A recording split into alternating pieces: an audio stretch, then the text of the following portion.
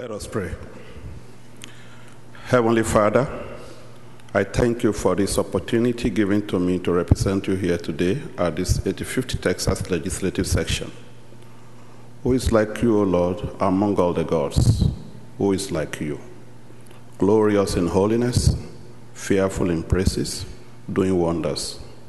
Most merciful God, we come together at this moment to ask for your forgiveness and mercy concerning any mistake, error, and sin against you. Because there is no authority except from you, O Lord, and everyone in authority that exists today have all been appointed by you. We hereby thank you for the people in authority in the state of Texas, our governor, the lieutenant governor, the attorney general, our house speaker, and each member of this house. The king's heart is like a stream of water directed by the Lord. He guides it wherever he pleases.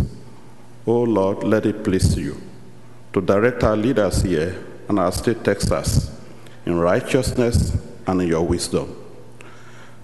As the challenges of our state increases because of our diversity and great resources, let your wisdom also increase.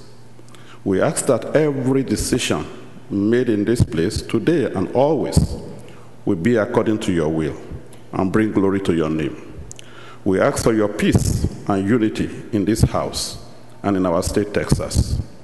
Bless all our leaders, all the people in authority and their families.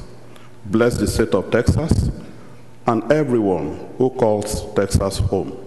Amen.